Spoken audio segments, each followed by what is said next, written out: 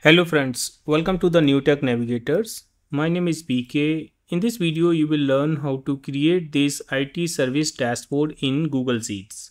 As you are seeing my screen, we are showing this dashboard sheet tab wherein we are showing total request which is 500, average resolution time in hours, average response time in hours, and this is the SLA breach percentage. We are showing some other charts also like average customer rating by assigned technician, total request by request month, total request by status, total request by region, total request by priority, and here we have total resolution time by department, average customer rating by region, average response time by assigned technician, and total request by assigned technician. Okay, so these all information is the dashboard page, and let me show you the data also. Here we have the request ID, service type, department, region, priority, status, assigned technician name. These all are drop down. You can change the value from the drop down. Then we have here request date, response time in hours, resolution time in hours, customer rating which is 1 to 5, number of interactions, and then we are taking here SLA target in hours. So now we have created here few calculated column, that is SLA breach, yes or no, and that is on the basis of resolution time and the SLA target hours. So if resolution time is less than the target hour, that means SLA is not breached, otherwise SLA is breached. Okay, in the total we are taking here 1 because every line is a ticket, and here we are taking the number of SLA breached. So we have just put the formula here. If SLA breach is yes, then it will show 1, otherwise it will show 0. Okay, so if it is yes, then it is showing 1. Here we are taking the request month, and that is on the basis of request date. Okay, now on the basis of this data we have created this dashboard, and we have created some other page also. So let me show you the search page, and here in the search what you can do, you can quickly search your data as you want. For example, we have selected the column here that is SLA breached, this one, and we have put here yes. So it is showing the all record wherein SLA is breached. If I put here no, then it is showing me all the column wherein SLA is not breached, and the number of record is 413. You can take some other column also. For example, just show me the escalated tickets only. So let's select the status and just delete this and just show here escalated. So even if you type here ESC and enter, then still it can give the escalated tickets. You can see here this is all escalated and the count is 124. So you can search by any column whichever you want, or let's say I want to see the priority wise data and I want to take here low priority or high priority. So just type here high and it will give you the high priority data, that is 77 records. Okay, so this is the quick search feature we have put in this dashboard. And then we have a support sheet. So let me show you the support sheet also, and this support sheet we have created to create these top cards. And here we are taking the total request, that is the sum of from the data sheet column O. So let me come to the column O. This is the column O. So we have put here 1, so we are taking the sum of that, that means we are getting here total tickets. Okay, now this is the average resolution time in hours. So we are putting here average, and we are taking the resolution time, that is column J. Here you can see that is column J.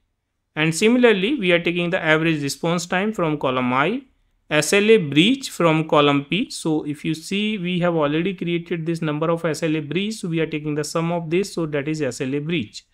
And here we are calculating the SLA breach percentage, and that is SLA breach divided by total request. Okay, so that is how we have calculated the percentage.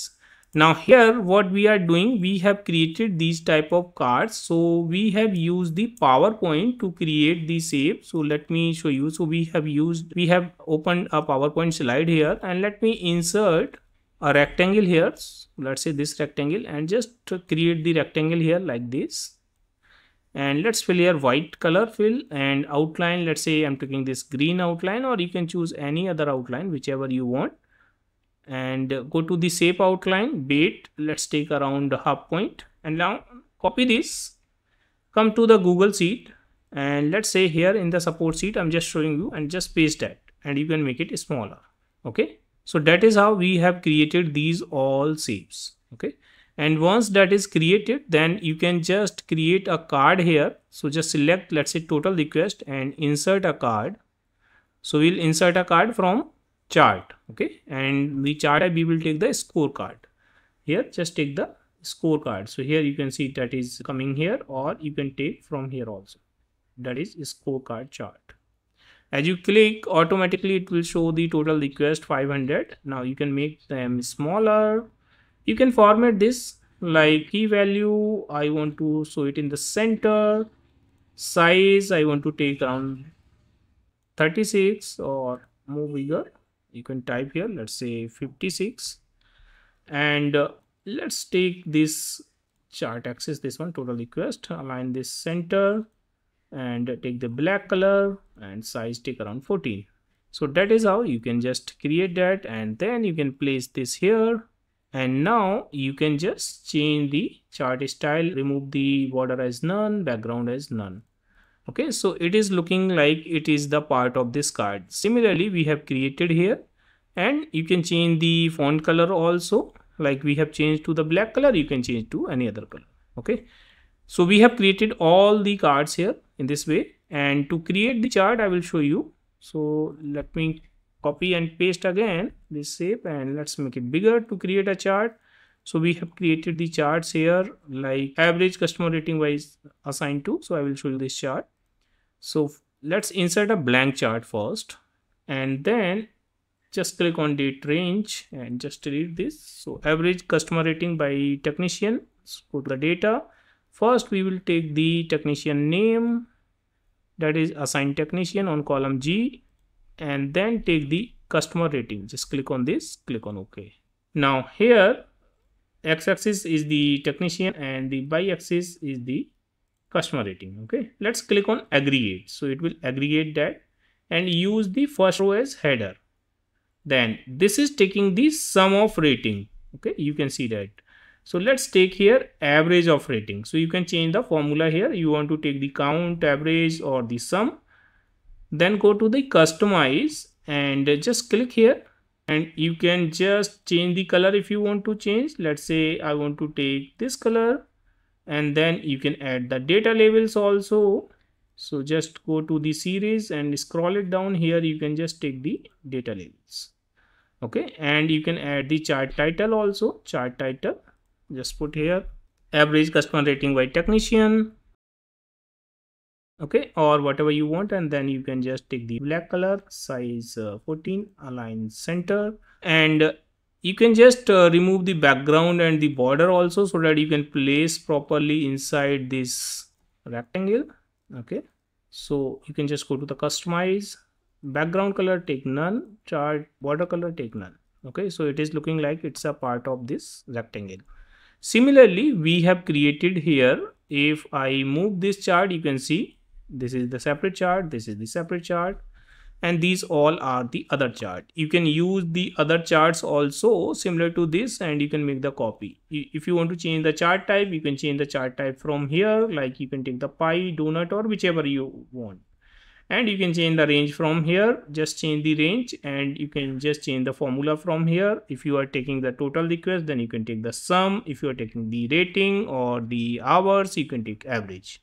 Alright, so that is how we have created this dashboard page. And now coming to the search.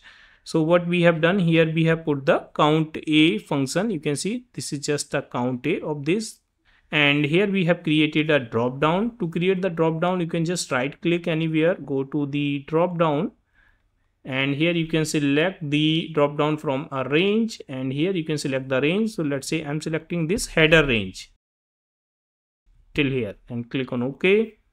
Now as you click on OK, you can see all thing is appearing in this drop down. And if you want to show here plain arrow, then you can just scroll it down, click on advanced option.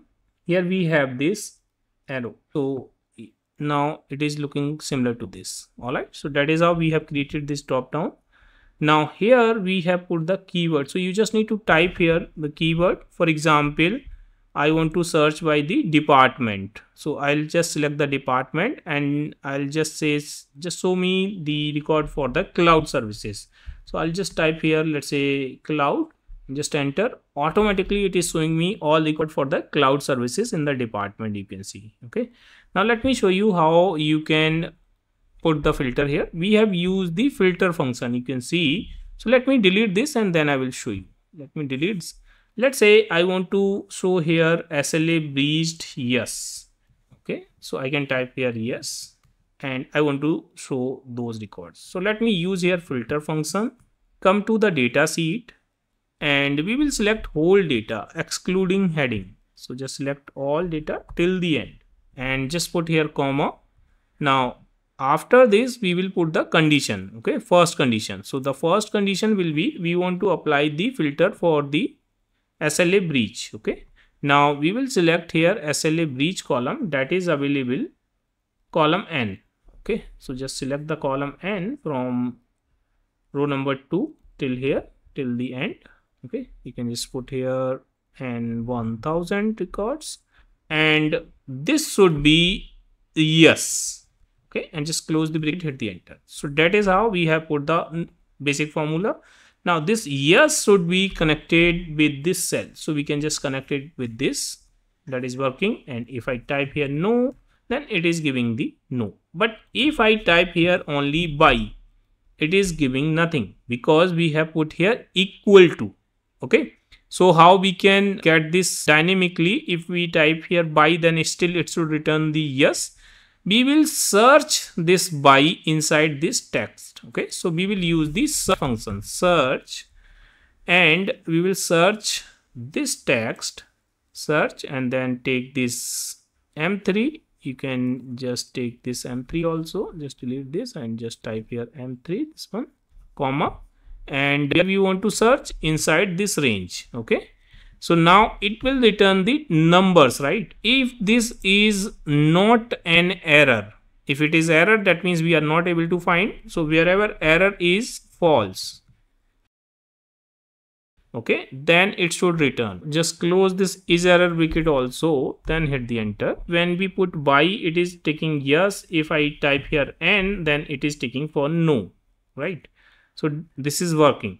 Now we will make it dynamic because this is connected with the SLA breach with the hard code range. If I change this range, let's say region, then still it is working with the SLA breach, right?